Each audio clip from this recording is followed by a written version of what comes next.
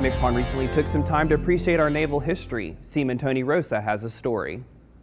Master Chief Petty Officer of the Navy Mike Stevens recently toured the Naval History and Heritage Command at the Washington Navy Yard. I believe that it's important, if you want to know where you're going to go or where you need to go, to fully understand where you've been and where you are. And just walking through the halls of the History Command really gives you a sense of the history and where we've been as a Navy.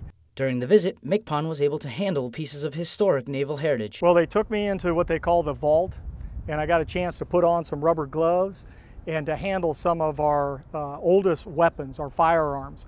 I got a chance to actually hold a shotgun that Teddy Roosevelt gave to one of the naval officers that worked for him at one time. From Defense Media Activity, I'm Seaman Tony Rosa.